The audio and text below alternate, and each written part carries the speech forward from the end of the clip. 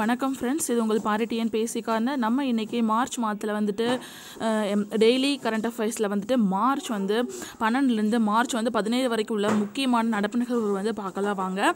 இதில் ஃபஸ்ட்டு எது கொடுத்துருக்காங்கன்னு சொல்லி பார்த்தோன்னா பத்ம விருதுகள் கொடுத்தாங்க. அதாவது இது இப்போ மார்ச் மந்த் வழங்கினாங்க. அதை பற்றி முக்கியமான, அதாவது தமிழ்நாட்டில் யார் முக்கியமானவங்க வாங்கியிருக்காங்க அப்படின்னு சொல்லிட்டு இந்த பிக்சர் இருக்கவங்களை பற்றி பார்க்கலாம். பத்ம விருதுகள் வழங்கும் விழா குடியரசுத் தலைவர் மாளிகையில் நடந்தது. அதில் யார் யார் பத்மஸ்ரீ விருதுகள் வாங்கியிருக்காங்க தமிழ்நாட்டிலேருந்துன்னு பார்த்தோன்னா, பத்மஸ்ரீ விருதுகள் நிறைய பேர் வாங்கியிருக்காங்க தமிழ்நாட்டிலேருந்து. ட்ரம் சிவமணி வாங்கியிருக்காரு, சங்கர் மகாதேவன் வாங்கியிருக்காரு, பிரபுதேவா வாங்கியிருக்காங்க, பங்காரு அடிகளார் வாங்கியிருக்காங்க. அடுத்தது கண் மருத்துவர் வி.கே. ரமணி வாங்கியிருக்காங்க, நர்த்தகி நடராஜ் வாங்கியிருக்காங்க, சின்னப்பிள்ளை மதுரை சேர்ந்த சின்னப்பிள்ளை அம்மா வாங்கியிருக்காங்க. இவங்கெல்லாம் தான் என்ன பண்ணியிருக்காங்கன்னா பத்மஸ்ரீ விருது வாங்கியிருக்காங்க. அடுத்தது பார்த்தோன்னா அதில் முக்கியமான விஷயம் என்னென்னா, இதை பற்றி நான் தனியாக ஒரு வீடியோ போட்டிருக்கேன். அதை கண்டிப்பாக போய் பாருங்கள். ரொம்ப ரொம்ப இம்பார்ட்டன்ட் அவார்ட்ஸு கண்டிப்பாக கேட்குறதுக்கு சான்ஸ் இருக்குது. அடுத்தது பார்த்தோன்னா தொடர் விபத்துகளால் பாதுகாப்பு அச்சுறுத்தல் அப்படின்னு சொல்லிட்டு கொடுத்துருக்காங்க. அதாவது என்னென்னா, போயிங் 737 ரீசெண்டாக எத்தியோப்பியாவில் என்னாச்சுன்னா ஒரு விபத்துக்கு உள்ளாச்சு. அந்த விமானத்தோட பேர் என்ன பார்த்தோன்னா ரொம்ப ரொம்ப இம்பார்ட்டண்ட்டு. போயிங் 737 MAX 8 ரக விமானம் தான் எத்தியோப்பியாவில் விபத்துக்கு உள்ளாச்சு. அது எந்த நிறுவனத்துக்கு சொந்தமான விமானம் அப்படின்னு சொல்லி பார்த்தோன்னா ஏர்லைன்ஸோட விமானம் தான் அந்த போயிங் 737 MAX 8 அப்படிங்கிற விமானம். இதனால் நிறைய பேர் உயிர் இறந்திருக்காங்க. அது மட்டும் இல்லாமல் இந்த ரீசன்னால் என்ன பண்ணியிருக்காங்கன்னா, இந்தியாவிலையும் இந்த ரக விமானத்துக்கு என்ன பண்ணியிருக்காங்கன்னா தடை விதிச்சிருக்காங்க. அடுத்தது பார்த்தோன்னா, இந்தியாவில் 6 அணுமின் நிலையங்கள் அமைக்க இருக்குது அமெரிக்கா. அதாவது என்னடா புதுசாக 6 அணுமின் நிலையங்கள் அமைக்கிறாங்க அப்படின்னு சொல்லிட்டு நினைக்க வேணாம். இது முன்னாடியே, அதாவது கடந்த 2008 அக்டோபரில் என்ன பண்ணியிருக்காங்கன்னா, இந்தியாவும் அமெரிக்காவும் ஒரு அக்ரிமெண்ட் போட்டிருக்காங்க. அந்த அக்ரிமெண்ட் தான் இப்போ செயல்படுத்திருக்கிறாங்க. அதாவது மொத்தம் 6 அணுமின் நிலையம் அமைக்கியிருக்காங்க. இந்த அறிவிப்பு எப்போ வெளியிட்டாங்கன்னு சொல்லி பார்த்தோன்னா 2016 அன்னைக்கு என்ன பண்ணியிருக்காங்க, 16ஆம் ஆண்டு என்ன பண்ணியிருக்காங்கன்னா அறிவிப்பு வெளியிட்டிருக்காங்க. இதை சம்மந்தமாக தான் இந்தியாவுடைய வெளியுறவுத்துறை செயலர் யாருன்னு பார்த்தோன்னா விஜய் கோகலே. அவர் அரசு முறை பயணமாக அமெரிக்கா போய் அங்கே இருக்கிற வெளியுறவு செயலாளர் யாருன்னு பார்த்தோன்னா ஆண்ட்ரியா தாம்சன். அதாவது அமெரிக்காவுடைய வெளியுறவு செயலர் யாருன்னு பார்த்தோன்னா ஆண்ட்ரியா தாம்சன். 2 பேர் என்ன பண்ணியிருக்காங்க, சந்தித்து பேசி இந்த முடிவு எடுத்திருக்காங்க அப்படின்னு சொல்லி கொடுத்துருக்காங்க. அதாவது இதில் முக்கியமாக 2 கரண்ட் அஃபேர்ஸ் இருக்குது. அதாவது என்னென்னா, இந்தியாவில் 6 அணுமின் நிலையங்கள் யார் எந்த கண்ட்ரி அமைக்க இருக்குன்னா அமெரிக்கா. அந்த ஒப்பந்தம் எப்போ போட்டாங்க அப்படின்னு சொல்லி பார்த்தோன்னா 2008 போட்டாங்க. அதை அறிவிப்பு 2016 வெளியிட்டாங்க அப்படின்னு சொல்லி கொடுத்துருக்காங்க. அது மட்டும் இல்லாமல் இந்தியாவுடைய வெளியுறவுத்துறை செயலர் யாருன்னு பார்த்தோன்னா விஜய் கோகலே. அதே மாதிரி அமெரிக்காவுடைய வெளியுறவுத்துறை செயலர் யாருன்னு பார்த்தோன்னா ஆண்ட்ரியா தாம்சன். அடுத்ததாக பார்த்தோன்னா ஆயுதப்படையில் தீர செயல் புரிந்தவர்களுக்கு விருது வழங்கும் விழா நடைபெற்றது டெல்லியில். நம்மளுடைய குடியரசுத் தலைவர் மாண்புமிகு ராம்நாத் கோவிந்த் அவர்கள் தான் இந்த விருதை வழங்கினார். அதில் யார் வாங்குறாங்கன்னு சொல்லி பார்த்தோன்னா நம்மளுடைய இந்திய இராணுவ தளபதி யாரும் நம்மளுக்கு தெரியும், பிபின் ராவத். அவருக்கு என்ன விருது கொடுத்துருக்காங்கன்னா பரம விசிஷ்ட் சேவா விருது கொடுத்துருக்காங்க. என்ன விருது அப்படின்னு சொல்லி பார்த்தோன்னா பரம விசிஷ்ட் விருது சேவா விருது யாருக்கு கொடுத்துருக்காங்க அப்படின்னு சொல்லி பார்த்தோன்னா நம்மளுடைய இந்திய இராணுவ தளபதி பிபின் ராவத்துக்கு கிடச்சிருக்கு. என்ன அவார்டு அப்படிங்கிறது ரொம்ப ரொம்ப இம்பார்ட்டன்ட். பரம விசிஷ்ட் சேவா விருது கொடுத்துருக்காங்க. அடுத்தது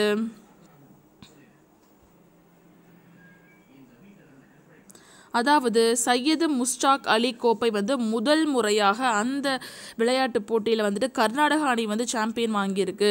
அதாவது இது என்ன போட்டி அப்படின்னு சொல்லி பார்த்தோன்னா இது ஒரு கிரிக்கெட் போட்டி தான். சையது முஸ்டாக் அலி T20 கிரிக்கெட் போட்டி. இந்த போட்டி எங்கே நடந்ததுன்னா இந்தூரில் நடந்திருக்கு. இதில் அதனால் இதில் எந்த அணி வின் பண்ணியிருக்கு அப்படின்னு சொல்லி பார்த்தோன்னா கர்நாடகா தான் சாம்பியன் பட்டம் முதல் முறையாக வாங்கியிருக்கு அப்படின்னு சொல்கிறாங்க. அடுத்தது வந்து பார்த்தோன்னா பியானோ வாசிப்பதில் வந்து அமெரிக்க விருது வென்று சென்னை சிறுவன் வந்து சாதனை படைச்சிருக்காரு. அதாவது பியானோ வாசிக்கிறதுல வந்துட்டு அமெரிக்காவுடைய விருது வந்து வென்று சென்னையோட சிறுவன் வந்து சாதனை படைத்திருக்காரு. அவர் யார் அப்படின்னு சொல்லிட்டு வந்து பார்ப்போம். அவரோட பேர் வந்து லிடியன் ஹால். அவரோட பேர் வந்து லிடியன். இவர் வந்துட்டு சென்னையை வந்து சேர்ந்தவர் தான். பியானோ வாசிப்பதில் வந்து புதிய சாதனை வந்து படைச்சிருக்காரு அமெரிக்காவில். அதோட முழு பேருன்னு பார்த்தோன்னா லிடியன் நாதஸ்வரம். அதான் வந்து அவருடைய பேர். அமெரிக்காவில் வந்து நடைபெற்ற இசை போட்டியில் தான் இந்த விருது வந்து வின் பண்ணியிருக்காரு. இவருக்கு வந்து ஜஸ்ட் வந்து 13 இயர்ஸ் தான் வந்து ஆகுது. அது மட்டும் இல்லாமல் இவர் வந்துட்டு முக்கியமாக வந்து யாரோட பள்ளியில் வந்து படித்தார்னா ஏஆர் ரஹ்மானுடைய இசைப்பள்ளியில் தான் வந்து இவர் வந்து படிச்சிருக்காரு. இதில் முக்கியமானது வந்து என்னென்னா அவரோட பேர் ஞாபகம் வச்சுக்கோங்க, எங்கே நடந்தது, என்ன போட்டியில் வந்து இவர் வந்து என்ன வாசிப்பு, எந்த கருவி இசைக்கருவி வாசிட்டு வந்து வின் பண்ணியிருக்காரு. அது ரொம்ப ரொம்ப இம்பார்ட்டண்ட். அடுத்தது அமெரிக்க மாகாண நீதிபதியாக இந்திய அமெரிக்கர் வந்து நியமனம் பண்ணியிருக்காங்க. அதாவது அமெரிக்க மாகாண நீதிபதியாக வந்து யார் நியமனம் பண்ணியிருக்காங்க அப்படின்னு சொல்லி வந்து பார்த்தோன்னா இந்திய வம்சாவளியை சேர்ந்தவர் தான் அந்த பெண் நீதிபதி. அவங்க பேர் வந்து நியோமி ஜஹாங்கீர் ராவ். அவங்க பேர் நியோமி ஜஹாங்கீர் ராவ். அவங்க தான் வந்து நியமனம் பண்ணியிருக்காங்க அவங்கள. அதாவது இவங்க ஒரு இந்திய வம்சாவளியை சேர்ந்தவங்க. அடுத்ததாக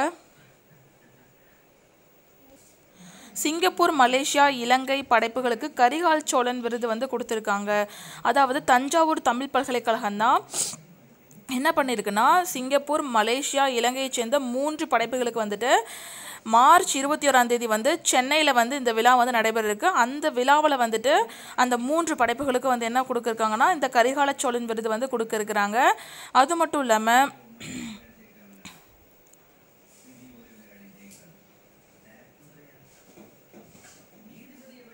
நெக்ஸ்ட் வந்துட்டு இதில் முக்கியமானது அப்படின்னு சொல்லி வந்து பார்த்தோன்னா இது வந்து எதுக்காக வந்து கொடுக்குறாங்க அப்படின்னு சொல்லி வந்து பார்த்தோன்னா முஸ்தபா அறக்கட்டளை சார்பில் தான் வந்து இது வந்து நிறுவியிருக்காங்க. அது மட்டும் இல்லாமல் இது வந்துட்டு சிறந்த தமிழ் படைப்புகளுக்கு வந்து வருஷம் வந்து செலக்ட் பண்ணி இது வந்து கொடுத்துக்கிட்டு இருக்கிறாங்க.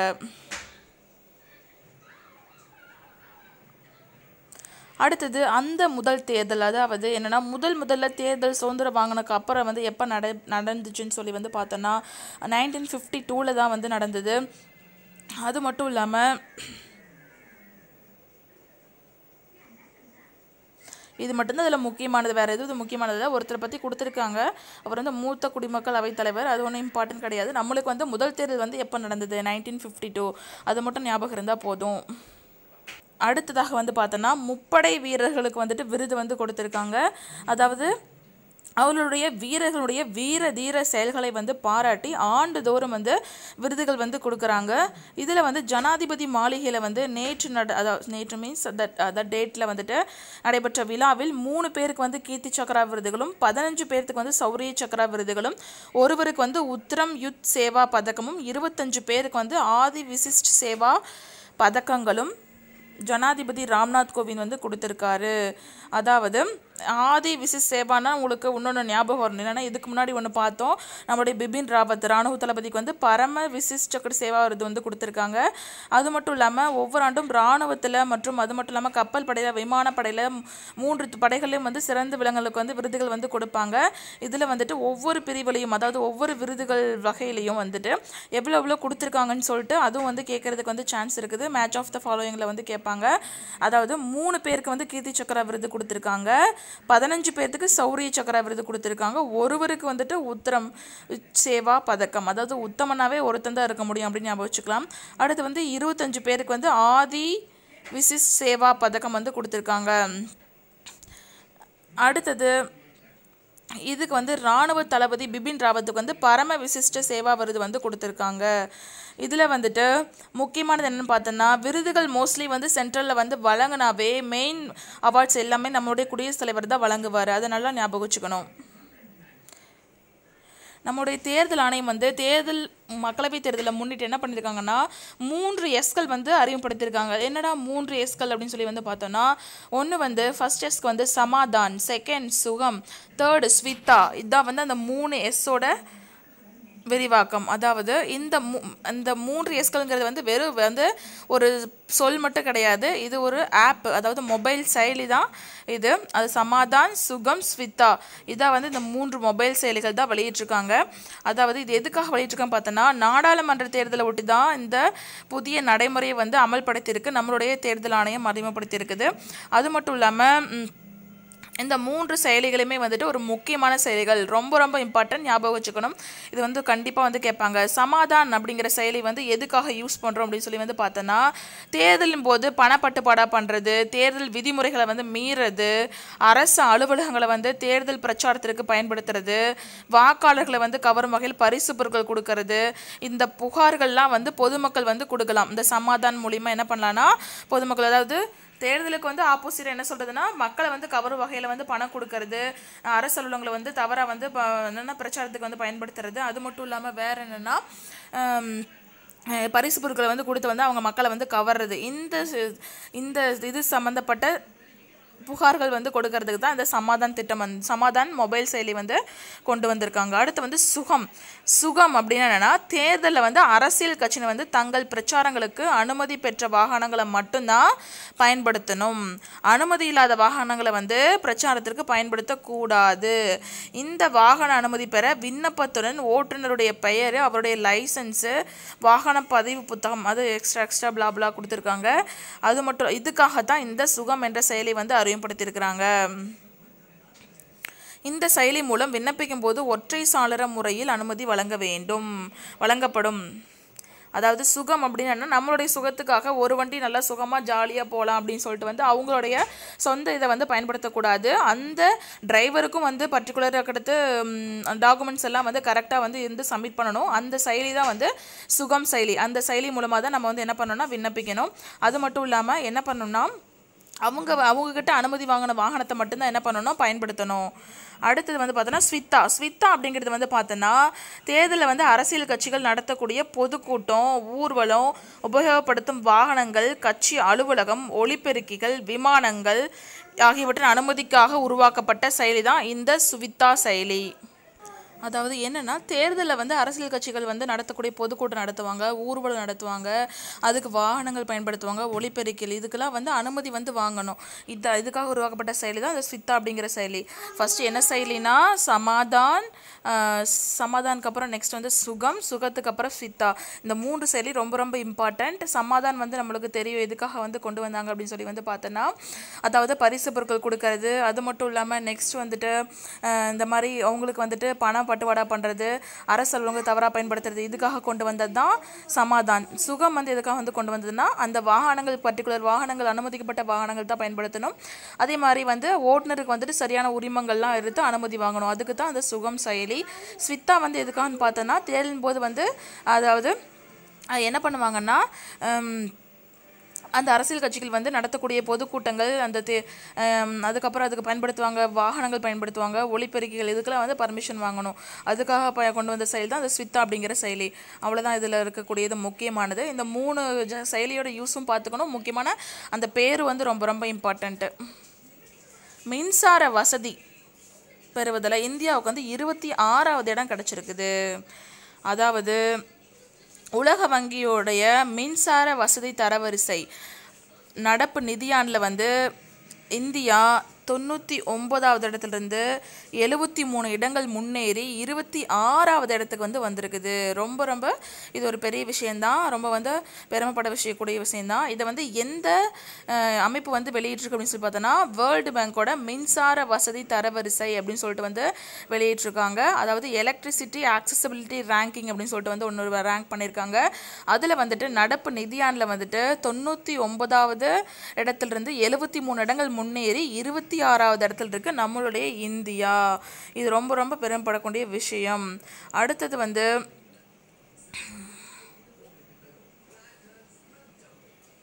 ஒடிசாவில் வந்து பெண்கள் மட்டுமே நிர்வகிக்கக்கூடிய வாக்குச்சாவடி வந்து கொண்டு வந்திருக்காங்க. அதாவது இதுக்கு முன்னாடி நான் இப்போ என்னோடய வீடியோஸில் போட்ட கரண்ட் அஃபேர்ஸ் இதில் வந்துட்டு பார்த்தோன்னா டெல்லியில் வந்து முதலாக மக்களவை தேர்தலில் வந்துட்டு பெண்கள் மட்டுமே வந்து இது பண்ணக்கூடிய வாக்குச்சாவடி வந்து கொண்டு வந்திருக்காங்க.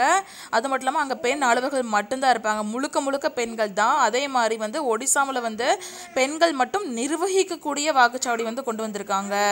அதாவது ஒடிசாவில் வந்து எந்த மாவட்டத்தில்னு பார்த்தோன்னா கஞ்சம் மாவட்டத்தில் வந்து கொண்டு வந்திருக்காங்க.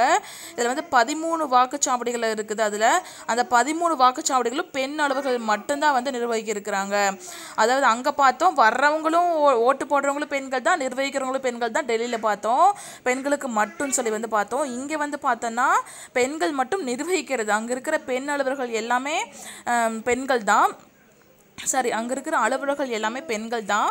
அது வந்து மொத்தம் வந்து எத்தனை வாக்குச்சாவடினா 13 வாக்குச்சாவடி.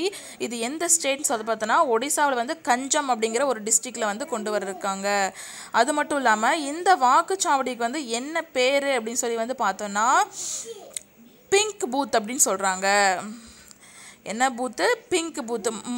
இது எப்படி ஞாபகம் வச்சுக்கலாம்னா பிங்க் கலர் வந்து மோஸ்ட்லி எல்லா லேடிஸ்க்கு வந்து பிடிக்கும். அதனால் லேடிஸ் மட்டும்னாவே பிங்க் பூத் அப்படின்னு ஞாபகம் வச்சுக்கலாம். அடுத்து வந்து இப்போ ரீசெண்டான செய்தித்தாளில் வந்திருக்கக்கூடிய மிக முக்கியமான நிகழ்வு அப்படின்னு சொல்லி வந்ததுன்னா அந்த பிரேக்சிஸ்ட் அப்படின்னா பிரிட்டன் வந்து ஐரோப்பிய யூனியன்லேருந்து வெளியேறது தான் அந்த பேர் பிரேக்சிஸ்ட் அப்படின்னு சொல்கிறோம். இதில் வந்து அந்த ஐரோப்பிய யூனியனில் வந்து மொத்தம் வந்து 28 உறுப்பு நாடுகள் இருக்குது. அதிலிருந்து என்னென்னா பிரிட்டன் வந்து வெளியேற நினைக்குது. இது வந்து பிரெக்சிட் வந்து கடந்து வந்த பாதைன்னு சொல்லிட்டு ரொம்ப டீப்பாகவே கொடுத்துருக்காங்க. அதாவது 1973ஆம் ஆண்டில் நடைபெற்ற கன்சர்வேட்டிவ் கட்சி ஆட்சியின் போது தான் ஐரோப்பிய யூனியனில் வந்து பிரிட்டன் இணைஞ்சுது. அதாவது பிரிட்டன் வந்து எப்போ இணைஞ்சுது அப்படின்னு சொல்லி வந்து பார்த்தோன்னா 1973 வந்து இணைஞ்சுது. அது மட்டும் இல்லாமல் அதுக்கு வந்து 1975 வந்து மக்கள் வாக்கெடுப்பு மூலமாக வந்து என்ன பண்ணாங்கன்னா அங்கீகாரம் கொடுத்தாங்க. இதில் முக்கியமாக ஒன்றே ஞாபகம் வச்சுக்கோங்க, என்னென்னா இதில் வந்துட்டு முக்கியமானதுன்னு சொல்லி வந்து பார்த்தோன்னா எப்போ வந்து இணைஞ்சுது அப்படின்னு சொல்லி வந்து பார்த்துக்கணும். எப்போ வந்து மக்கள் வந்து அதுக்கு அங்கீகாரம் கொடுத்தாங்க, எந்த வருஷம்? 1973 வந்து இணைஞ்சுது. 1975 வந்து மக்கள் வாக்கெடுப்பு மூலமாக என்ன பண்ணாங்கன்னா அங்கீகாரம் கொடுத்தாங்க. பிரிட்டனுடைய பிரதமர் வந்து நமக்கு தெரியும் தெரசா மே அவர்கள். அது மட்டும் இல்லாமல் இதில் வந்து இந்த ஐரோப்பிய யூனியனில் வந்து மொத்தம் வந்து எவ்வளோ கண்ட்ரிஸ் இருக்குது? மொத்தம் 28 கண்ட்ரிஸ் இருக்குது. பிரிட்டன் விலகிடுச்சுன்னா மொத்தம் வந்து 27 தான் இருக்கும். அடுத்தது வந்து இப்போ வந்து 2 டேஸ்க்கு முன்னாடி வந்து என்னாச்சுன்னு சொல்லி வந்து பார்த்தோன்னா நியூசிலாந்தில் வந்து இருக்க மசூதியில் வந்துட்டு தீவிரவாதிகள் வந்து துப்பாக்கி சூடு நடத்தினாங்க. ரொம்ப இம்பார்ட்டண்ட்டு. ரீசெண்டாக எந்த கண்ட்ரியில் வந்து துப்பாக்கி சூடு நடத்தினாங்க மசூதிகள்னு கேட்டாங்கன்னா நியூசிலாந்து. இதில் வந்துட்டு மிக முக்கியமாக வந்து அது எந்த நகரத்தில் வந்து இருக்கிற மசூத் அப்படின்னு சொல்லி வந்து பார்த்தோன்னா கிரைஸ்ட் சர்ச் அப்படிங்கிற நகர் தான் அந்த நகர். அது வந்து நியூசிலாந்தில் இருக்குது. அங்கே தான் வந்து துப்பாக்கி சூடு நடந்திருக்கு. நியூசிலாந்துடைய பிரதமர் யாருன்னு பார்த்தோன்னா ஜெசிந்தா ஆர்டர்ன். அவங்க பேர் ஜெசிந்தா ஆர்டர்ன். நம்ம ஃபஸ்ட்டு பார்த்த கரண்ட் அஃபேர்ஸில் கொடுக்குற மாதிரி தான் கொடுத்துருக்காங்க. பங்கார் அடிகளார் பிரபுதேவாவுக்கு வந்து பத்மஸ்ரீ விருது வந்து கொடுத்துருக்காங்கன்னு சொல்லிட்டு இது முக்கியமான பேர் மட்டும் மேலே கொடுத்துருக்காங்க. மீதி வந்து உள்ளுக்கு வந்து நிறையா பேர்த்து முக்கியமானவங்க கொடுத்துருக்காங்க. அதெல்லாம் கண்டிப்பாக ரீட் பண்ணி பார்க்கணும். மொத்தம் வந்து 112 பேருக்கு வந்து பத்ம விருதுகள் வந்து கொடுத்துருக்குறாங்க. இதில் வந்து பத்ம விபூஷனுக்கு வந்துட்டு 4 பேர், பத்ம பூஷனுக்கு வந்துட்டு 14 பேர், பத்மஸ்ரீ விருதுக்கு வந்துட்டு 94 பேர் கொடுத்துருக்காங்க. மொத்தம் வந்து 112 பேர்த்துக்கு வந்து கொடுத்துருக்காங்க. ரொம்ப இம்பார்ட்டன்ட். மேட்ச் ஆஃப் த ஃபாலோயிங்கில் கேட்பாங்க. மொத்தம் 112 பேர். பத்ம விபூஷன் தான் ஃபஸ்ட்டு. அவங்களுக்கு வந்துட்டு 4 பேர். பத்ம பூஷனுக்கு வந்துட்டு 14, பத்மஸ்ரீக்கு வந்து 94 பேர்த்துக்கு வந்து கொடுத்துருக்குறாங்க. அடுத்தது உலகினுடைய முதல் 4 கால் ரோபோ வந்து கண்டுபிடிச்சிருக்காங்க. இது வந்து எந்த நுண்ணறிவு வந்து பயன்படுத்திருக்காங்க பார்த்தீங்கன்னா ஆர்டிஃபிஷியல் இன்டெலிஜென்ஸ், அதாவது ஏஐ அப்படிங்கிறத வந்து பயன்படுத்தி மனிதர்களுக்கு இணையான அசைவுகளை வந்து இது வந்து செய்யக்கூடிய வகையில் வந்து கண்டுபிடிச்சிருக்காங்க. அதாவது முதல்லலாம் 2 கால் ரோபோ தான் கண்டுபிடிச்சிருக்காங்க. இப்போ வந்து 4 கால் ரோபோ வந்து முதல் 4 கால் ரோபோ வந்து கண்டுபிடிச்சிருக்காங்க. அது மட்டும் இல்லாமல் இதுதான் வந்து உலகிலேயே வந்து முதல் 4 கால் ரோபோ ஆகும். அது மட்டும் இல்லாமல் இது வந்து யார் கண்டுபிடிச்சிருக்காங்கன்னு சொல்லி பார்த்தோன்னா முக்கியமாக நம்மளுக்கே தெரியும். இந்த மாதிரி வந்து வித்தியாசமாக கண்டுபிடிச்சாவே என்னென்னா அமெரிக்கா தான். அதாவது சயின்டிஃபிக்காக வந்து வித்தியாசமாக கண்டுபிடிச்சிருக்கிறது யாருன்னு பார்த்தோன்னா அமெரிக்காவுடைய MIT பல்கலைக்கழக ஆராய்ச்சியாளர்கள் தான் இதை வந்து கண்டுபிடிச்சிருக்காங்க. அது மட்டும் இல்லாமல் இதுதான் வந்து உலகினுடைய முதல் 4 கால் ரோபோ அப்படின்னு சொல்கிறோம். இதோட பேர் வந்து சீட்டா. என்ன பேர்? சீட்டானா எப்படி ஞாபகம் வச்சுக்கலாம் பார்த்தோன்னா சீட்டில் உட்காந்துக்கும். ஏன்னா 2 கால் உட்காருது இருந்தால் ரொம்ப கொஞ்சம் கஷ்டம், 4 கால் இருந்தால் நல்லா போய் உட்காந்துக்கும் சீட்டில் அப்படின்னு ஞாபகம் வச்சுக்கலாம். அடுத்தது துருக்கி அதிபர் அபுதாபி இளவரசருடன் மோடி பேச்சு அப்படின்னு சொல்லி கொடுத்துருக்காங்க. இது வந்து நம்மளுக்கு இம்பார்ட்டன்ட் கிடையாது. அந்த துருக்கி அதிபரோட பேரும் அபுதாபி இளவரசரோட பேரும் ரொம்ப ரொம்ப இம்பார்ட்டன்ட்டு. துருக்கி அதிபருடைய நேம் வந்து பார்த்தோன்னா எர்டோகன். அவரோட பேர் வந்து எர்டோகன். துருக்கி அதிபர் எர்டோகன். அபுதாபியோடைய இளவரசர் யாருன்னு பார்த்தோன்னா ஷேக் முகமது பின் சயீத் அல் நயேன். அவரோட பேர் ஷேக் முகமது பின் சயீத் அல் நயேன். ரொம்ப ரொம்ப இம்பார்ட்டண்ட். இனி ட்விட்டரில் மோடியோட பெயர் வந்து என்ன மாற்றிருக்காங்கன்னு சொல்லி வந்து பார்த்தோன்னா காவலன் நரேந்திர மோடி அப்படின்னு சொல்லிட்டு வந்து மாற்றிருக்காரு. ட்விட்டரில் வந்துட்டு மோடி வந்து என்ன பண்ணியிருக்காருன்னா தன்னோட பெயரை வந்து காவலன் நரேந்திர மோடி அப்படின்னு சொல்லிட்டு வந்து மாற்றிருக்காரு. அடுத்தது வரக்கூடிய 2022 வந்து ஆசிய விளையாட்டு போட்டி வந்து நடக்கிறதுக்கு அதில் வந்து செஸ் விளையாட்டை வந்து என்ன பண்ணியிருக்காங்கன்னா மறுபடியும் சேர்க்கிறதுக்கு வந்துட்டு என்ன பண்ணியிருக்காங்கன்னா வரவேற்பு தெரிவிச்சிருக்காங்க. அது மட்டும் இல்லாமல் இது வந்து 2022 எங்கே நடக்கிறதுக்கு இந்த ஆசிய விளையாட்டு போட்டிகள் அப்படின்னு சொல்லி பார்த்தோன்னா சீனாவில் ஹாங்ஸூ அப்படிங்கிற நகரில் வந்து நடக்கிறதுக்கு. எங்கே? சீனாவில் ஹாங்ஸூவில் 2022 நடக்கிறதுக்கு ஆசிய போட்டிகள். இதில் வந்து செஸ் விளையாட்டு வந்து மறுபடியும் சேர்க்கிருக்காங்க. அடுத்தது ISL 2019 வந்து எந்த அணி சாம்பியன் பட்டம் வின் பண்ணியிருக்கு அப்படின்னு சொல்லி வந்து பார்த்தோன்னா பெங்களூர் FC தான் சாம்பியன் பட்டம் வின் பண்ணியிருக்கு. அதாவது ISL 2019 வந்து பெங்களூரு FC வந்து சாம்பியன் பட்டம் வின் பண்ணியிருக்கு.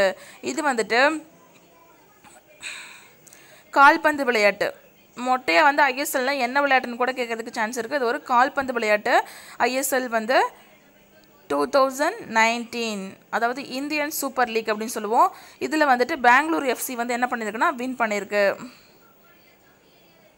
அடுத்ததாக முதல்ல பார்த்தோம் ட்விட்டரில் வந்து மோடி நம்மளுடைய பிரதமர் வந்து காவலன் நரேந்திர மோடி அப்படின்னு சொல்லி மாற்றினாருன்னா அதே மாதிரி வந்து நானும் நாட்டின் காவலர் அப்படின்னு சொல்லிட்டு வந்து ஒரு பிரச்சாரத்தை வந்து தொடங்கி வச்சுருக்காரு.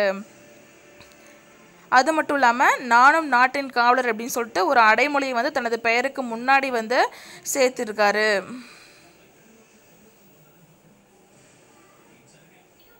அடுத்ததாக வந்து பார்த்தோன்னா இப்போ தேர்தல் நெருங்கிறதுனால தேர்தல் ஆணையம் வந்து எத்தனை கட்சிகள் இருக்குது மொத்தமாக இந்தியாவில்னு சொல்லிட்டு வெளியிட்டிருக்காங்க. அதே மாதிரி தேசிய அளவில் எத்தனை கட்சிகள் வந்து அங்கீகரிச்சிருக்காங்க, மாநில அளவில் எத்தனை கட்சிகள் இருக்குது தமிழ்நாட்டில் அப்படின்னு சொல்லிட்டு வந்து மொத்தமாக எவ்வளோ இருக்குது அப்படின்னு சொல்லிட்டு வந்து சொல்லியிருக்காங்க. மொத்தமாக இந்தியாவில் வந்துட்டு 2293 கட்சிகள் வந்து இருக்குது அப்படின்னு சொல்லி வந்து சொல்லியிருக்காங்க. அது மட்டும் இல்லாமல் இதில் வந்துட்டு அங்கீகரிக்கப்பட்ட கட்சிகள் தேசிய கட்சிகள் வந்து மொத்தம் வந்து 7 கட்சிகள் அங்கீகரிச்சிருக்காங்க. அது மட்டும் இல்லாமல் அங்கீகரிக்கப்பட்ட மாநில கட்சிகள் வந்து மொத்தம் 59 தான். ஆனால் அது இல்லாமல் அங்கீகரிக்கப்படாத கட்சிகள் வந்து மொத்தம் 2293 மொத்தமாக இருக்குது. அதில் வந்து தேசிய கட்சிகள் 7 அங்கீகரிச்சிருக்காங்க, மாநில கட்சிகள் 59 அங்கீகரிச்சிருக்காங்க. அடுத்து லோக்பாலுடைய ஆணைய தலைவராக யாரை நியமிக்கலான்னு பார்க்குறாங்கன்னா நீதிபதி பினாக்கி சந்திரகோஸ் அவரை வந்து நியமிக்கிறதுக்கு வாய்ப்பு இருக்குது அப்படின்னு சொல்லிட்டு வந்து தெரிவிச்சிருக்காங்க. அவரோட பேர் நீதிபதி பினாக்கி சந்திரகோஸ். லோக்பாலுடைய முதல் ஆணைய தலைவர் யாருன்னு சொல்லி வந்து பார்த்தோன்னா பினாக்கி சந்திரகோஸ். முதலாவது தலைவராக உச்சநீதிமன்ற ஓய்வு பெற்ற நீதிபதி தான் அந்த பினாக்கி சந்திரகோஸ். அவரை வந்து நியமிக்கிறதுக்கு வந்து வாய்ப்பு இருக்கிறதாக வந்து மத்திய அரசு அதிகாரிகள் வந்து தெரிவிச்சிருக்காங்க. அடுத்து வந்து எல்லாத்துக்கும் ரொம்ப வந்து வருத்தமான விஷயந்தான். கோவாவுடைய முதல்வர் வந்து மனோகர் பாரிக்கர் வந்து மரணம், அதாவது மார்ச் வந்து 17 அன்னைக்கு என்ன பண்ணிட்டாரு, மரணம் ஆயிட்டாரு. அவர் வந்துட்டு உடல்நலக்குறைவால் வந்து கடந்த சில மாதங்களாக பாதிக்கப்பட்டிருந்தார். அதன் காரணமாக என்னன்னா இவர் வந்துட்டு நேற்று வந்து அதாவது மார்ச் 17 அன்று என்ன பண்ணாரு, இறந்துட்டார், காலமானார். இவருக்கு வந்து வயது வந்து 63 வயது. அது மட்டும் இல்லாமல் இவர் வந்து எப்போ வந்து கோவாவுடைய முதல்வராக வந்து தேர்ந்தெடுக்கப்பட்டார் அப்படின்னு சொல்லி வந்து பார்த்தோன்னா 2017 பிப்ரவரியில் வந்து கோவாவுக்கான சட்டப்பேரவை தேர்தல் நடந்தது. அப்போ வந்து இவர் வந்து கோவாவுடைய முதலமைச்சராக பதவி ஏற்றுக்கிட்டார். அது மட்டும் இல்லாமல் இப்போது கோவாவில் வந்து மொத்தம் வந்து எத்தனை தொகுதிகள் இருக்குது அப்படின்னு சொல்லி பார்த்தோன்னா மொத்தம் வந்து 40 தொகுதிகள் வந்து இருக்குது. இதோடைய தேர்தல் எப்போ நடந்துச்சு, 2017 சட்டப்பேரவை தேர்தல் வந்து நடந்தது. அடுத்ததாக வந்து ஒலிம்பிக் போட்டிக்கு தகுதி பெற்றிருக்காரு கேடி இர்ஃபான். அதாவது ஒலிம்பிக் போட்டி வந்து எங்கே நடக்கிறதுனா 2020 ஜப்பானில் டோக்கியோவில் வந்து நடக்கிறதுக்கு. அங்கே வந்துட்டு கேடி இர்ஃபான் வந்து என்னன்னா முதல் வீரராக வந்து தகுதி பெற்றுள்ளார். இந்தியாவுடைய கேடி இர்ஃபான்.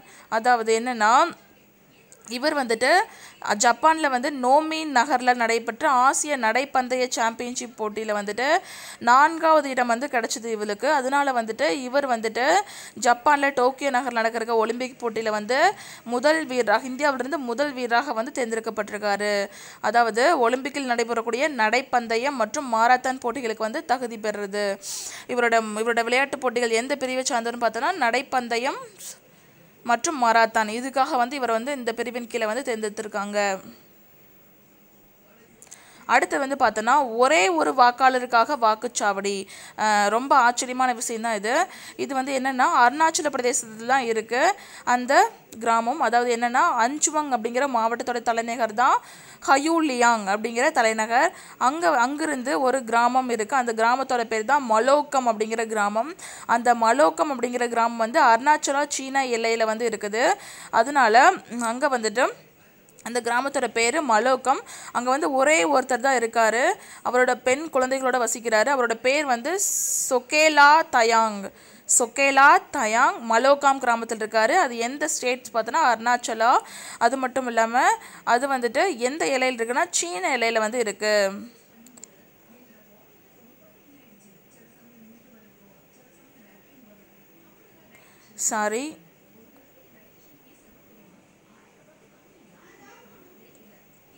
மலோக்காம் கிராமத்தில் வந்து சில குடும்பங்கள் மட்டும்தான் வசிக்குது. அதில் வந்துட்டு வேறு வாக்குச்சாவடிகளில் வந்துட்டு தங்கள் பெயர்களை வந்து பதிவு செய்யணும். ஆனால் 39 வயது சொகேலா மட்டும் பெயரை வந்து பதிவு செய்யலை. கடந்த 2017ஆம் ஆண்டு 14ஆம் ஆண்டு மக்களவைத் தேர்தலில் மலோக்காம் பகுதியில் அமைக்கப்பட்ட வாக்குச்சாவடியில் சொகேலா, அவரது கணவர் ஜனிலும் தயாங் ஆகிய 2 பேர் மட்டுமே வாக்களித்தனர். அதாவது என்னன்னா அதில் வந்துட்டு ஒரு சில வாக்குச்சாவடிகள் இருக்கும், குறிப்பிட்ட வாக்குச்சாவடிகள். அந்த வாக்குச்சாவடியில் வந்துட்டு இவரும் அதாவது 2014 நடைபெற்ற மக்களவைத் தேர்தலில் வந்துட்டு சொகேலாவும் அவருடைய கணவரும் வந்து வாக்களித்தாங்க. அதுக்கப்புறம் அவருடைய கணவர் வந்து ஒரு சில காரணங்களுக்காக வேறு வாக்குச்சாவடிக்கு தன்னோட பேரை மாற்றிக்கிட்டாரு. அப்போ வந்து என்னென்னா அந்த பர்டிகுலர் வாக்குச்சாவடியில் வந்து இந்த வருடம் அதாவது இந்த மக்களவைத் தேர்தலில் இவர் மட்டும்தான் வாக்களிக்க இருக்காரு அப்படின்னு வந்து சொல்கிறாங்க. அவருடைய பேர் வந்து சொகேலா தயாங்.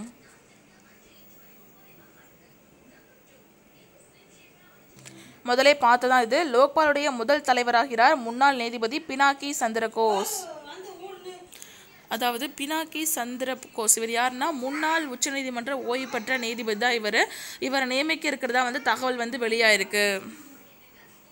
அது மட்டும் இல்லாமல் முதல்ல லோக்பால் சட்டம் வந்து எப்போ வந்து நிறைவேற்றாங்கன்னு சொல்லி வந்து பார்த்தோன்னா 2013 தான் முதல்ல வந்து லோக்பால் சட்டம் வந்து நிறைவேற்றினாங்க.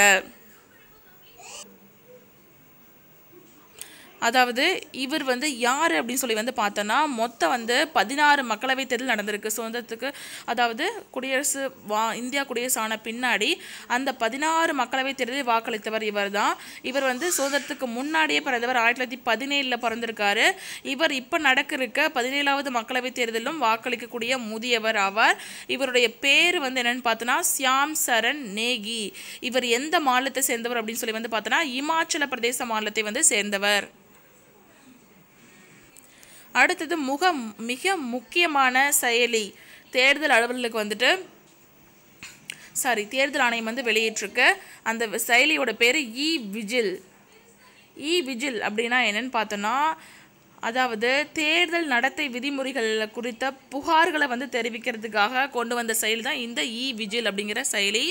அதாவது நடைமுறைகள் ஏதாவது புகார் இருந்துச்சுன்னா அதை வந்து கம்ப்ளைண்ட் பண்ணுறதுக்காக கொண்டு வந்த செயலி தான் இந்த செயலி. அது மட்டும் இல்லாமல் இன்னொரு செயலி வந்து விதா அப்படிங்கிற செயலி வந்து அறிமுகப்படுத்தியிருக்காங்க. இது வந்து எதுக்காக அப்படின்னு சொல்லி வந்து பார்த்தோன்னா அரசியல் கட்சியினர் மற்றும் வேட்பாளர்கள் கூட்டங்கள் நடத்துவதற்காகவும் ஒலிபெருக்கி பயன்படுத்துதல், பிரச்சார வாகன பயன்பாடு உள்ளிட்டவற்றுக்காக விண்ணப்பம் செய்கிறதுக்காக வந்து இந்த விதா செயலி வந்து கொண்டு வந்திருக்காங்க. அதாவது அதாவது அப்ளை பண்ணுறதுக்கோசரம் வந்து இது வந்து கொண்டு வந்திருக்காங்க. அடுத்தது வந்து பார்த்தோன்னா PSLV C-45 ராக்கெட் மூலம் எமிசாட் உள்ளிட்ட 30 செயற்கைக்கோள்கள் வந்து ஏப்ரல் 1ஆம் தேதி வந்து விண்ணில் வந்து ஏவ இருக்காங்க நம்மளுடைய இஸ்ரோ. அதாவது முதன் முறையாக 3 வெவ்வேறு சுற்றுவட்ட பாதையில் வந்து நிலைநிறுத்திருக்கிறாங்க PSLV C-45. அதன் மூலமாக எமிசாட் அப்படிங்கிறது நம்மளுடைய சேட்டலைட்டில் ஒன்று. அது மட்டும் இல்லாமல் உள்ளிட்ட 30 செயற்கைக்கோள்கள் இருக்குது. அது வந்து எப்போ செலுத்துகிறாங்கன்னு பார்த்தோன்னா ஏப்ரல் 1ஆம் தேதி. அந்த எமிசாட் தவிர மீதி 28 அமெரிக்கா மற்றும் இங்கிலாந்து உள்ளிட்ட பல நாடுகளை வந்து கொண்ட சேட்டலைட்டும் சேர்த்து வந்து அனுப்பியிருக்கிறாங்க. இது வந்து முக்கியமாக வந்து எதுக்காக அனுப்பியிருக்கிறாங்க அப்படின்னு சொல்லி வந்து பார்த்தோன்னா இது வந்து நமது இராணுவத்தினுடைய உளவு பணிகளுக்காக அதை வந்து பயன்படுத்த வந்து அனுப்பியிருக்காங்க. இந்த எமிசாட் அப்படிங்கிற செயற்கைக்கோள் வந்து மொத்தம் வந்து 420 கிலோ வந்து எடை வந்து கொண்டது. இது வந்து எங்கிருந்து அனுப்பியிருக்காங்க அப்படின்னு சொல்லி பார்த்தோன்னா ஆந்திர மாநிலம் ஸ்ரீஹரிகோட்டாவில் இருக்க சதீஷ் தவான் ஏவுதளத்திலிருந்து ஏப்ரல் 1ஆம் தேதி வந்து அனுப்பியிருக்காங்க. அடுத்து வந்து மீதி சொன்னல 28 சேட்டலைட்டு அமெரிக்கா இங்கிலாந்து உள்ளிட்ட வெளிநாடுகளுக்காக அனுப்புகிறாங்கன்னு சொல்லிட்டு அது வந்து வணிக ரீதியாக வந்து அனுப்பியிருக்காங்க. அதாவது மகளிர் தினமான மார்ச் 8ஆம் தேதி வந்து என்ன பண்ணியிருக்காங்கன்னு சொல்லி வந்து பார்த்தோன்னா நாரி சக்தி புரஸ்கார விருது வந்து அறிவிச்சாங்க. அப்படி வந்து அறிவிச்சது நம்ம தமிழ்நாட்டை சேர்ந்தவங்க சுஜாதா மோகன். அவங்களுக்கு வந்துட்டு மத்திய அரசினுடைய பெண்கள் மற்றும் குழந்தைகள் நல மேம்பாட்டு அமைச்சகம் வந்து நாரி சக்தி புரஸ்கார் விருது வந்து கொடுத்து சிறப்பு செஞ்சுருக்காங்க. யாருக்குன்னு சொல்லி வந்து பார்த்தோன்னா கண் மருத்துவர் சுஜாதா மோகன், நம்ம தமிழ்நாட்டை சேர்ந்தவங்க. அவங்களுக்கு வந்து நாரி சக்தி புரஸ்கார் விருது கிடச்சிருக்கு. 3ஆம் பாலின வாக்காளர்கள் மொத்தம் எவ்வளோ அப்படின்னு சொல்லியிருக்காங்க. அது மட்டும் இல்லாமல் மொத்தம் வந்து நம்ம தமிழ்நாட்டில் மொத்தம் எத்தனை வாக்காளர்கள் இருக்காங்க, அதில் ஆண்கள் எவ்வளோ, பெண்கள் எவ்வளோ, 3ஆம் பாலினத்தவர்கள் எவ்வளோ, மொத்தம் எவ்வளோ அப்படின்னு சொல்லியிருக்காங்க. அதாவது மொத்தம் வந்து ஆண் வாக்காளர்கள் வந்து பார்த்தோன்னா 2,92,56,960. இதான் வந்து மொத்த ஆண் வாக்காளர்கள். 2,92,56,960. பெண் வாக்காளர்கள் வந்து பார்த்தோன்னா 2,98,60,765. அதாவது பெண் வாக்காளர்கள் தான் அதிகம். எவ்வளோ? 2,98,60,765. அது மட்டும் இல்லாமல் 3ஆம் பாலினத்தவர்கள் எவ்வளோ பேர் அப்படின்னு சொல்லி வந்து பார்த்தோன்னா 5,472 பேர் மொத்தம் 3ஆம் பாலினத்தவர். மொத்தமாக எவ்வளோ இருக்காங்கன்னு சொல்லி வந்து பார்த்தோன்னா 5,23,197. எவ்வளோ மொத்தம்? 5,93,23,197 வாக்காளர்கள் மொத்தமாக இருக்காங்க நம்மளுடைய தமிழகத்தில். ரொம்ப ரொம்ப இம்பார்ட்டண்ட். அடுத்தது இது சம்மந்தப்பட்ட இது ரிலேட்டடாக 2 வந்து கரண்ட் அஃபேர்ஸ் பார்த்துருக்கோம். நம்ம டெல்லி ஒன்று பார்த்துருக்கோம். அதாவது முழுக்க பெண்களுக்காகவே வந்து அமைக்கப்பட்ட வாக்குச்சாவடி வந்து பார்த்தோம். பெண்கள் மட்டும் நிர்வகிக்கூட வாக்குச்சாவடி வந்து ஒடிசாவில் வந்து கஞ்சம் மாவட்டத்தில் வந்து பார்த்தோம். இங்கே வந்து பார்த்தோன்னா பெண்கள் நிர்வகிக்கும் 600 வாக்குச்சாவடிகள் பற்றி வந்து பார்க்க போகிறோம். அதாவது கர்நாடக மாநிலத்தில் வந்து மொத்தம் வந்து 5.03 கோடி வாக்காளர்கள் இருக்காங்க. அந்த கர்நாடக மாநிலத்தில் வந்துட்டு என்னென்னா மொத்தம் வந்து 600 வாக்குச்சாவடிகளை வந்து பெண்கள் மற்றும் நிர்வகிக்கிறாங்க. முற்றிலும் 600 வாக்குச்சாவடியில் வந்து முழுவதுமாக பெண்கள் மட்டும்தான் நிர்வகிக்கணும் அப்படின்னு சொல்லிட்டு தேர்தல் ஆணையம் வந்து அறிவிச்சிருக்காங்க. இதாவது இது எதுக்காகனா பெண்களோட பங்கீடு வந்து அதிகம் இருக்கணும்னு சொல்லிட்டும், அது மட்டும் இல்லாமல் பெண்களுக்கு வந்து சம உரிமை கொடுக்கணும் அப்படின்னு சொல்லிட்டு வந்து தலைமை தேர்தல் அங்கே கர்நாடக மாநில தலைமை தேர்தல் அதிகாரி வந்து தெரிவிச்சிருக்காங்க. விண்வெளி பெண்கள் இது இந்த லாஸ்ட் கரண்ட் அஃபேர்ஸில் நான் வந்து சொன்னேன். அதாவது விண்வெளி ஸ்பேஸ் வாக்னு சொல்லிட்டு வந்து ஒன்று வந்து நாசா வந்து நடத்திருக்காங்க. அது வந்து எப்போ நடத்திருக்காங்கன்னு சொல்லி வந்து பார்த்தோன்னா மார்ச் 29 அன்னைக்கு வந்து நடக்கிருக்கு. அதாவது பெண்கள் மட்டும்தான் அதில் வந்து கலந்துக்கணும். இதில் வந்துட்டு அமெரிக்காவை சேர்ந்த 2 விண்வெளி வீராங்கனைகளை வந்து தேர்ந்தெடுத்திருக்காங்க. ஒருத்தர் பேர் அன்னை மெக்லைன், இன்னொருத்தவங்க பேர் கிறிஸ்டினா கோச். 2 பேர் என்ன பண்ணுறாங்கன்னா, அதாவது அன்னைக்கு கோச் கொடுக்குறாங்க அப்படின்னு சொன்னேன்ல, அந்த 2 பேரும் என்ன பண்ணுறாங்கன்னா ஸ்பேஸ் வாக்கில் வந்து கலந்துக்கு இருக்காங்க. மார்ச் 29 அன்னைக்கு வந்து கலந்துக்கு இருக்காங்க. அது மட்டும் இல்லாமல் இவங்க வந்துட்டு 35 ஆண்டுகளுக்கு பின்னாடி வந்து இந்த சாதனையை வந்து மேற்கொள்ள இருக்கக்கூடிய 2 பெண்கள் வந்து இவங்க தான். 35 இயர்ஸ்க்கு அப்புறம் முதல்ல வந்துட்டு 1984 வந்துட்டு ஜூலை 25 முதல்ல எப்போ 1984 ஜூலை 25 அன்னைக்கு வந்துட்டு சோவியத் யூனியன், அதாவது ரஷ்யாவை சேர்ந்த ஸ்வெட்லனா சாவிஸ்கயா அவங்க தான் என்ன பண்ணாங்கன்னா முறையாக வந்து விண்வெளியில் வந்து நடைப்பயணம் வந்து மேற்கொண்டாங்க. அதாவது அதுக்கப்புறம் 35 வருஷத்துக்கு அப்புறம் இப்போ அமெரிக்காவில் வந்து இந்த 2 பெண்கள் வந்து கலந்துக்கு இருக்காங்க. முதல்ல வந்து யாருன்னா ஸ்வெட்லினா சாவிஸ்கயா, அவங்க வந்து ரஷ்யாவை வந்து சேர்ந்தவங்க. எந்த வருஷம் அப்படின்னு சொல்லி வந்து பார்த்தோன்னா 1984. இதுவும் முக்கியமானதான். ஆளில்லா விமானம் தயாரிக்கிறதுக்காக இந்தியாவும் அமெரிக்காவும் திட்டமிட்டிருக்காங்க. ரெண்டும் சேர்ந்து, அதாவது இந்தியா அமெரிக்கா ரெண்டும் சேர்ந்து என்ன பண்ணியிருக்காங்கன்னா திட்டமிட்டிருக்காங்க. எதுக்காகன்னு சொல்லி வந்து பார்த்தோன்னா எதிரிகளை வந்து கண்காணிக்கிறதுக்காக இந்த ஆளில்லா விமானங்கள் வந்து தயாரிக்கிருக்காங்க. அதாவது மொத்தம் வந்து எவ்வளோனா 22 விமானங்களை வந்து ஆளில்லா விமானங்களை வந்து இந்தியா கொடுக்கறதுக்கு வந்து அமெரிக்கா வந்து முன் வந்திருக்கு. ரொம்ப இம்பார்ட்டன்ட் வந்து ஜஸ்ட் வந்து தெரிஞ்சுக்குங்க எந்தெந்த கண்ட்ரி வந்து ஒப்பந்தம் போட்டிருக்காங்க அப்படின்னு சொல்லிட்டு. மொத்தம் வந்துட்டு 18 சட்டப்பேரவை தொகுதிகளுடன் சேர்த்து 3 தொகுதிகளுக்கும் இடைத்தேர்தல் நடத்த விரைவாக முடிவு எடுக்கணும் அப்படின்னு சொல்லிட்டு வந்து சொல்லியிருக்காங்க. அதாவது தமிழகத்தில் வந்து மொத்தம் வந்து 21 சட்டப்பேரவை தொகுதிகள் வந்து இருக்குது. அந்த 21 சட்டப்பேரவை தொகுதிகள் வந்து தொகுதிகளையும் தேர்தல் நடத்த இருந்தாங்க முதல்ல. ஏன்னா வந்து அதில் வந்துட்டு 3க்கு வந்து விலக்களிச்சிருக்காங்க. எதுன்னு பார்த்தோன்னா அரவக்குறிச்சி, ஒட்டப்பிடாரம் மற்றும் திருப்பரங்குன்றம். இது 3க்கு வந்து இடைத்தேர்தல் வந்து நடத்தலை அப்படின்னு சொல்லி வந்து தேர்தல் ஆணையம் வந்து அறிவிச்சிருக்காங்க. அந்த 3 இது நல்லா ஞாபகம் வச்சுங்க. அரவக்குறிச்சி, ஒட்டப்பிடாரம், திருப்பரங்குன்றம் இது 3க்கும் இடைத்தேர்தல் வந்து நடத்தலை அப்படின்னு சொல்லிட்டாங்க. பத்ம விருதுகள் வந்து மொத்தமாக பார்த்தோம். இதில் வந்துட்டு தனியாக மட்டும் இவர் வந்து கொடுத்துருக்காங்க. யாருன்னு பார்த்தோன்னா ஒட்டுறுப்பு அறுவை சிகிச்சையில் வந்து சாதனை படைத்தவர் தான் டாக்டர் ஆர் வெங்கடசாமி. அவருக்கு வந்து பத்மஸ்ரீ விருது வந்து கொடுத்துருக்காங்க. ஒட்டுறுப்பு அறுவை சிகிச்சையில் வந்து சாதனை படைத்தவர் தமிழ்நாட்டை சேர்ந்த வெங்கடசாமி. அவருக்கு வந்துட்டு பத்மஸ்ரீ விருது வந்து கிடச்சிருக்கு. இவர் தான் அவருக்கு வந்து குடியரசுத் தலைவர் ராம்நாத் கோவிந்த் வந்து ராஷ்டிரபதி பவனில் வந்து விருது வந்து வழங்குறாரு.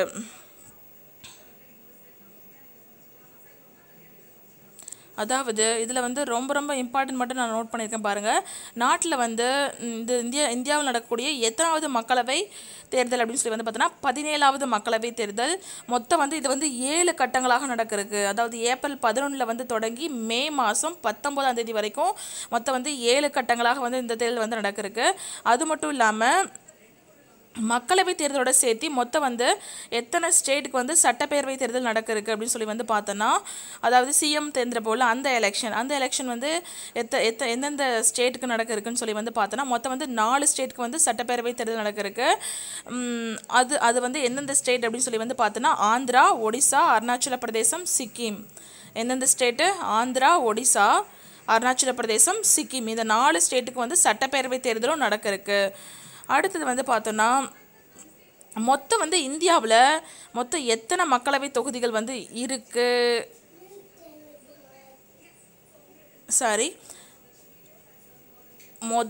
முதல்ல வந்துட்டு ஃபஸ்ட்டு வந்து ஏப்ரல் 11ஆம் தேதி வந்து தேர்தல் நடக்கிறதுக்கு. அதில் வந்து மொத்தம் எத்தனை மக்களவை தொகுதிகள் வந்து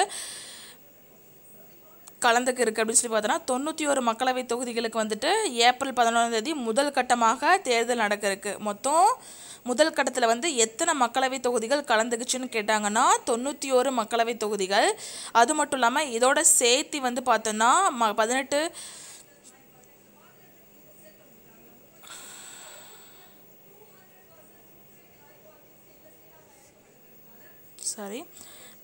என்னென்னா மொத்தம் 7 கட்டங்களாக நடக்கிறதுக்குன்னு சொன்னோம்.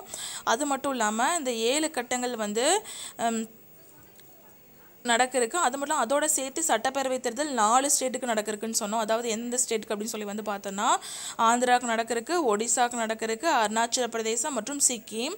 அது மட்டும் இல்லாமல் இது எத்தனாவது மக்களவை தேர்தல் அப்படின்னு சொல்லி பார்த்தோன்னா 17வது மக்களவை தேர்தல். இதில் வந்து முதல் கட்டத்தில் வந்துட்டு மொத்தம் 91 மக்களவை தொகுதிகள் கலந்துக்கு இருக்குது. அவ்வளோதான் ஃப்ரெண்ட்ஸ். இதில் ரொம்ப ரொம்ப இம்பார்ட்டன்னா அந்த 4 பாயிண்ட் தான். எத்தனை கட்டங்களாக நடக்குது, எப்போ ஃபஸ்ட்டு கட்டம் நடக்குது, அதில் எத்தனை தொகுதிகள் கலந்துக்குது, அது மட்டும் இல்லாமல் இது எத்தனாவது மக்களவைத் தேர்தல், இந்த மக்களவைத் தேர்தலில் எத்தனை ஸ்டேட்டுக்கு சட்டப்பேரவை தேர்தலும் நடக்கிறதுக்கு. அவ்வளோதான். அடுத்து வந்து பார்த்தோன்னா டெல்லியில் வந்து நடந்துச்சு என்னென்னா,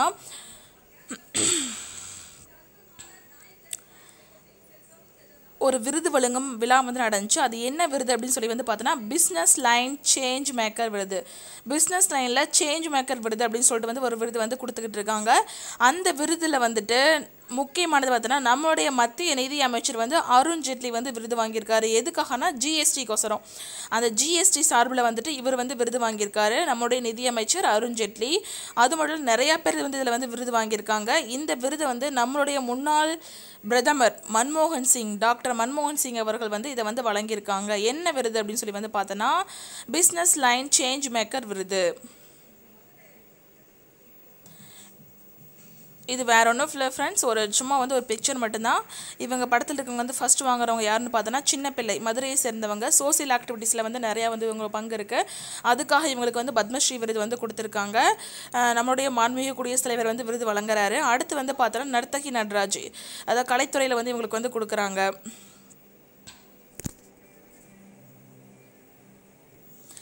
இன்னொரு முக்கியமான விஷயம்னு பார்த்தோன்னா மின்னணு வாக்குப்பதிவு இயந்திரங்களை வந்து கொண்டு செல்கிறாங்கல்ல, அந்த வாகனத்தை வந்து ஜிபிஎஸ் வந்து கட்டாயம் அப்படின்னு சொல்லிட்டு வந்து தலைமை தேர்தல் ஆணையம் வந்து அறிவிச்சிருக்காங்க.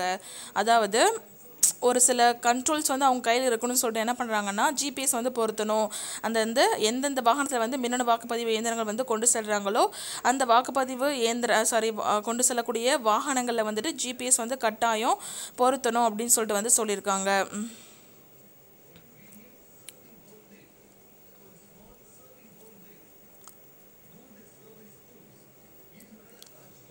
முக்கியமான ஒரு பிரச்சனை நடந்துச்சு கடந்த வருஷம், அதாவது ஸ்டெர்லைட் ஆலை தூத்துக்குடியில். அந்த நிறுவனத்துக்கு வந்து புதிய சிஇஓ நியமிச்சிருக்காங்க.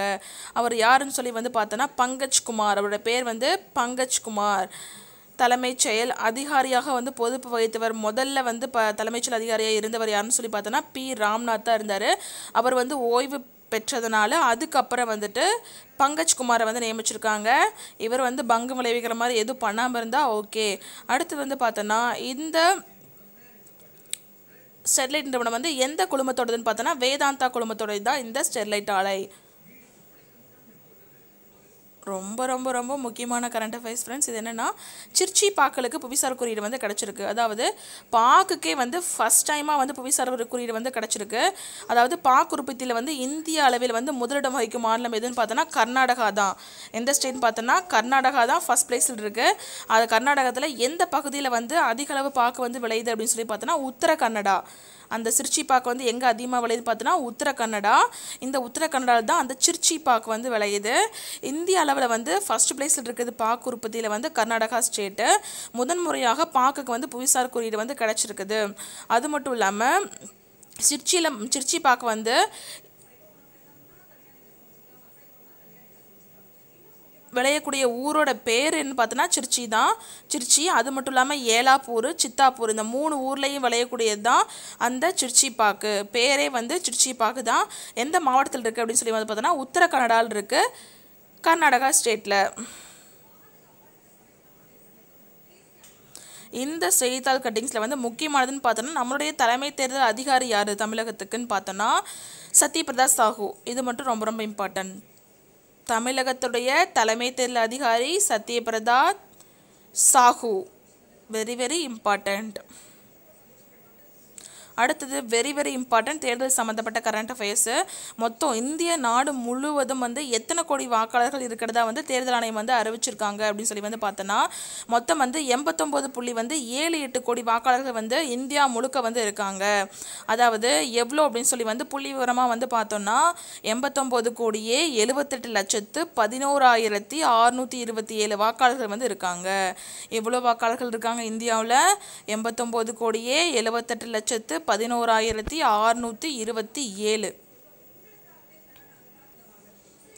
அடுத்து வந்து பார்த்தோன்னா பினாக்கா ஏவுகணை சோதனை வெற்றி. பினாக்கா அப்படிங்கிறது ரொம்ப முக்கியமான ஏவுகணைன்னு சொல்கிறோம். ஏன்னா வந்து ஒரே நேரத்தில் வந்து 12 ஏவுகணைகளை வந்து தாக்கக்கூடிய அளவுக்கு வந்து சக்தி வாய்ந்தது. அது மட்டும் இல்லாமல் 80 கிலோமீட்டர் வரைக்கும் வந்து போய் வந்து தாக்கும். எத்தனை ஏவுகணைகளை தாக்கும்? 1 டஜன், அதாவது 12 ஏவுகணைகளை வந்து போய் தாக்கும் அப்படின்னு சொல்லியிருக்காங்க. இது வந்து எங்கே இந்த சோதனை நடந்துச்சுன்னு பார்த்தோன்னா ராஜஸ்தானில் பொக்ரானில் நடந்தது. மார்ச் மாதத்தில் எந்த ஏவுகணை சோதனை வந்து வெற்றி அடைஞ்சு அப்படின்னு சொல்லி வந்து பார்த்தோன்னா பினாக்கா. அது மட்டும் இல்லாமல் ஒரே நேரத்தில் 12 ஏவுகணைகளை சுட்டு வந்து வீழ்த்தக்கூடிய திறமை பெற்ற ஏவுகணை அப்படின்னு சொல்லி வந்து கேட்டாங்கனாலும் அது வந்து பினாக்கா தான். சோதனை எங்கே நடந்ததுன்னு பார்த்தோன்னா ராஜஸ்தானில் பொக்ரானில். அடுத்து வந்து காமனான ஒரு கரண்ட் அஃபேர்ஸ் தான். சிபி முத்தம்மா இவங்களை பற்றி மோஸ்ட்லி வந்து எல்லாத்துக்கும் தெரிஞ்சிருக்க சான்ஸ் இருக்குது. இவங்க தான் வந்துட்டு குடிமைப்பணி தேர்வில் வந்து வெற்றி பெற்ற முதல் பெண் அப்படின்னு சொல்லலாம். சிபி முத்தம்மா இவங்க வந்து கர்நாடகா ஸ்டேட்டை வந்து சேர்ந்தவங்க. அது மட்டும் இல்லாமல் இவங்க தான் இந்தியாவுடைய அயலுறவுத்துறையில் சேர்ந்த முதல் பெண் அப்படின்னு கூட சொல்லலாம். இவங்க வந்துட்டு என்னென்னா இந்தியாவுடைய அயலுறவுத்துறையில் சேர்ந்த முதல் பெண்ணும் இவங்க தான். குடிமைப்பணி தேர்வில் வந்து வெற்றி பெற்ற முதல் பெண்ணும் இவங்க தான். இப்போது ரீசெண்டாக அதாவது கடந்த மாதம் வந்து நம்முடைய பிரதமர் அவர்கள் வந்து மோடி அவர்கள் வந்து விவசாயிகளுக்கு வந்துட்டு 6000 ரூபாய் நிதி உதவி வழங்கும் திட்டம் வந்து கொண்டு வந்தாங்க. மொத்தம் வந்து எவ்வளோ கோடி விவசாயிகள்னால் 2.5 கோடி, அதாவது 2.6 கோடி விவசாயிகளுக்கு வந்துட்டு ரூபாய் 5215 கோடி வந்து விநியோகம் பண்ணியிருக்கிறதா வந்து சொல்லியிருக்காங்க. இது வந்து எந்த திட்டத்தின் கீழே வந்து கேட்பாங்க? எந்த திட்டத்தின் கீழே வந்து நம்மளுடைய பிரதமர் மோடி அவர்கள் வந்து இந்த உதவித்தொகை வழங்கும் திட்டத்தை வந்து அறிவிச்சாங்க அப்படின்னு சொல்லி வந்து கேட்டோம்னா பிரதமர் விவசாயி ஆதரவு நிதி அப்படிங்கிற பேரில் இருக்க திட்டம் தான். அந்த திட்டத்தின் கீழே தான் இந்த உதவித்தொகை வந்து அறிவிச்சு வழங்கியிருக்காரு நம்மளுடைய மாண்புமிகு பிரதமர் அவர்கள். இந்த திட்டத்தோட பேர் பிரதமர் விவசாயி ஆதரவு நிதி அப்படிங்கிற திட்டம். ரொம்ப ரொம்ப இம்பார்ட்டன்ட். இதை தான் பட்ஜெட்டில் அறிவிச்சாங்க. அந்த திட்டத்தின்படி தான் என்ன பண்ணியிருக்காங்கன்னா உதவித்தொகை அறிவித்து வழங்கியிருக்காங்க. அதாவது இது எதுக்காக கொண்டு வந்தாங்க அப்படின்னு சொல்லி வந்து பார்த்தோன்னா சிறு குறு விவசாயிகளுடைய நலன்களுக்காக கொண்டு வந்தது தான் இந்த திட்டம். இந்த திட்டத்தோட பேர் பிரதமர் விவசாயி ஆதரவு நிதி.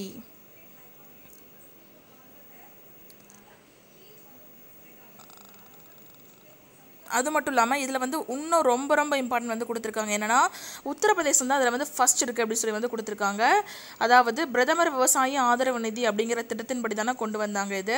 அந்த திட்டத்தின்படி வந்து பலனடையக்கூடிய அதாவது பெனிஃபிட் வந்து எந்த ஸ்டேட்டுக்கு வந்து ஃபஸ்ட்டு வந்து கிடச்சிருக்கு, ஹையஸ்டில் இருக்குன்னு சொல்லி பார்த்தோன்னா உத்தரப்பிரதேசத்துக்கு அப்புறம் செகண்ட் வந்து ஆந்திராவுக்கு அப்புறம் குஜராத். இது 3 தான் ஃபஸ்ட்டு 3 பிளேஸில் இருக்குது. அதாவது இந்த திட்டத்தின் மூலமாக பலனடைஞ்ச முதல் அதாவது அதிகமாக பலனடைஞ்சதில் வந்துட்டு ஃபர்ஸ்ட் பிளேஸில் இருக்கிறது வந்து உத்தரப்பிரதேசம், செகண்ட் பிளேஸில் இருக்கிறது ஆந்திரா, தேர்டு வந்து குஜராத். அடுத்தது ரொம்ப ரொம்ப இம்பார்ட்டன்ட் பர்சன். இவங்க வந்து நீரு சாத்தா நம்மளுக்கு எல்லாத்துக்கும் தெரியும். அவங்க யாருன்னு பார்க்கலாம். இருந்தாலும் டெல்லியை சேர்ந்தவங்க தான் இவங்க, சட்ட நிபுணர்.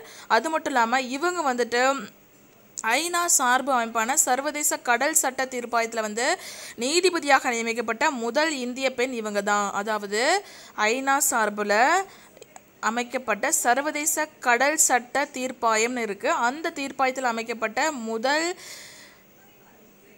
பெண் இந்திய நீதிபதி யாருன்னு சொல்லி வந்து பார்த்தோன்னா நீரு சத்தா. அவங்க வந்துட்டு அவங்களுடைய பதவி காலம் 2026 வரைக்கும் இருக்குது. எப்போ பதவி ஏற்றாங்க அப்படின்னு சொல்லி பார்த்தோன்னா 2017 வந்து ஸ்டார்ட் பண்ணி பதவி ஏற்றுக்கிட்டாங்க. 2026 வரைக்கும் இருக்குது. அடுத்து அதிதி பந்த். இவங்க வந்து யாருன்னு சொல்லி பார்த்தோன்னா மிக மிக முக்கியமானவங்க. அண்டார்டிகா கண்டத்தை வந்து அடைந்தவங்க யாருன்னு பார்த்தோன்னா அதிதி பந்த். அண்டார்டிகா கண்டத்தை அடைந்தவங்க மட்டும் கிடையாது, அடைந்த முதல் இந்திய பெண் யாருன்னு சொல்லி வந்து பார்த்தோன்னா அதிதி பந்த். அதுக்காகவே நம்மளுடைய இந்திய அரசு வந்து இவங்களை பெருமை சேர்க்கும் விதமாக வந்து என்ன பண்ணியிருக்காங்கன்னா அண்டார்டிகா விருதினை இவங்களுக்கு வந்து கொடுத்துருக்காங்க. ஏன்னா அண்டார்டிகா வந்து ரொம்ப பனி நிறைந்த ஒரு கண்டம், அங்கே வந்து போகிறது ரொம்ப ரொம்ப கஷ்டம். அந்த விதத்தில் வந்துட்டு பெண்ணாக இருந்து என்ன பண்ணியிருக்காங்கன்னா முதல் போயிருக்காங்க. அது மட்டும் இல்லாமல் முதல் இந்திய பெண்ணாக வந்து அங்கே சென்றடைந்தனால நம்மளுடைய இந்தியா அவங்களுக்கு வந்துட்டு சிறப்பளிக்கும் விதமாக வந்துட்டு அண்டார்டிகா விருது வந்து அவங்களுக்கு வந்து கொடுத்துருக்காங்க.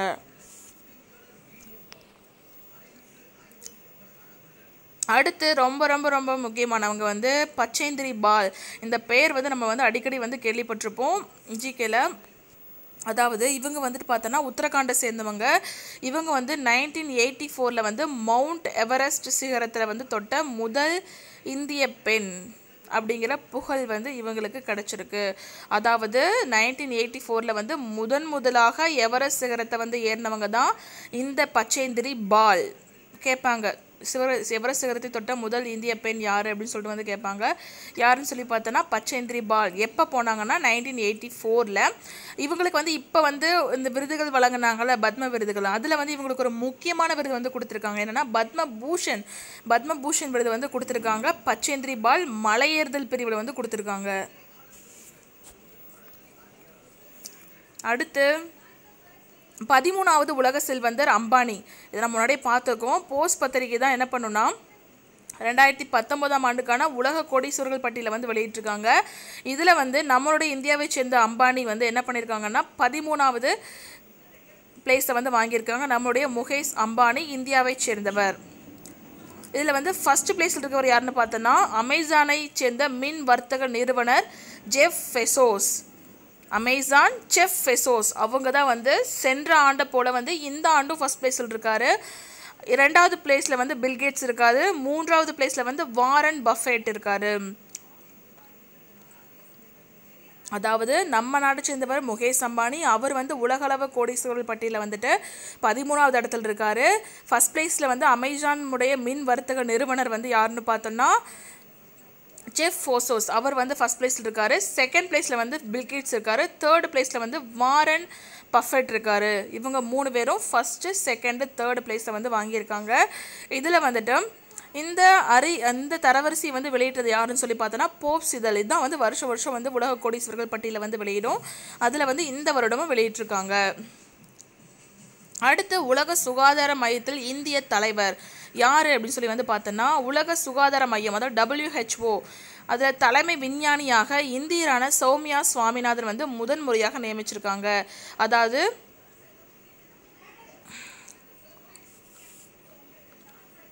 ஃபஸ்ட்டு வந்து என்னவா பதவி வச்சாங்க அப்படின்னு சொல்லி பார்த்தோன்னா துணை பொது இயக்குநராக தான் பதவி வச்சுட்டு வந்துட்டு இருந்தாங்க. அதுக்கப்புறம் இவங்களை வந்து இப்போ வந்து தலைமை விஞ்ஞானியாக வந்து பதவி வந்து கொடுத்துருக்காங்க. நம்முடைய உலக சுகாதார மையம் WHO, வேர்ல்டு ஹெல்த் ஆர்கனைசேஷன். அதாவது MS சுவாமிநாதனுடைய மகள் தான் சௌமியா சுவாமிநாதன். அவங்களுக்கு தான் இந்த ஒரு சிறந்த பொறுப்பு வந்து கிடச்சிருக்கு.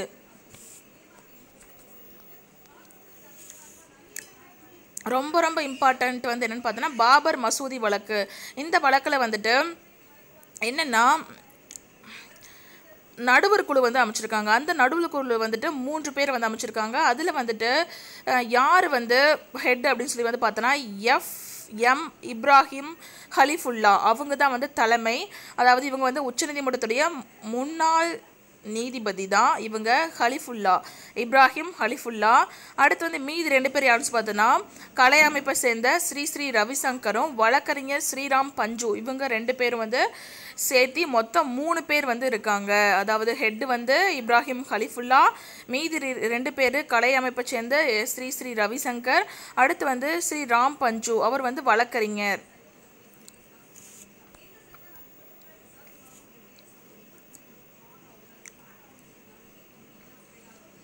இது வந்து தெரிஞ்சுக்க வேண்டியது ரொம்ப அவசியம். அதாவது 2019க்கான மக்கள் தேவை தேர்தல் பற்றி வந்து கொடுத்துருக்காங்க. எப்போ இருந்து எப்போ வரைக்கும் தேர்தல் நடக்குது, ஏப்ரல் 11லேருந்து மே 19 வரைக்கும் தேர்தல் நடக்கிறதுக்கு. இதில் வந்துட்டு எத்தனை கட்டங்களாக நடக்கிறதுன்னு சொல்லி வந்து பார்த்தோன்னா 7 கட்டங்களாக நடக்கிறதுக்கு. மொத்தம் எத்தனாவது தேர்தல் அப்படின்னு சொல்லி வந்து பார்த்தோன்னா 17வது மக்களவை தேர்தல். அது மட்டும் இல்லாமல் தேர்தல் முடிவுகள் வந்து மே 23 அன்னைக்கு வந்து அறிவிக்கப்படும் அப்படின்னு சொல்லியிருக்காங்க.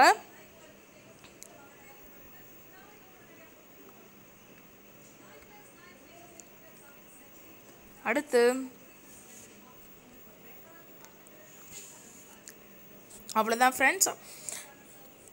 இதான் வந்து முக்கியமான நிகழ்வுகள். செய்தித்தாளில் வந்து ரொம்ப இம்பார்ட்டண்ட்டாக ரொம்ப முக்கியமான நடப்பு நிகழ்வுகள். அதாவது ஹிந்து, தமிழ், தினமணி, தினகரனில் வந்து முக்கியமான நடப்பு நிகழ்வுகள் மார்ச் வந்து 12ஆம் தேதியிலேருந்து 17ஆம் தேதி வரைக்கும் வந்து இருக்குது ஃப்ரெண்ட்ஸ். கண்டிப்பாக அதை வந்து நீங்கள் வந்து ரீட் அவுட் பண்ணணும். அப்போ தான் உங்களுக்கு வந்து என்ன ஆகும்னா ஓரளவுக்கு ஞாபகம் வரும். படிக்க தான் உங்களுக்கு வந்து திருப்பி நம்ம வந்து ரிவைஸ் பண்ண தான் நம்மளுக்கு வந்து கண்டிப்பாக வந்து அது வந்து ஞாபகம் வரும். ஓகே ஃப்ரெண்ட்ஸ், நன்றி, வணக்கம்.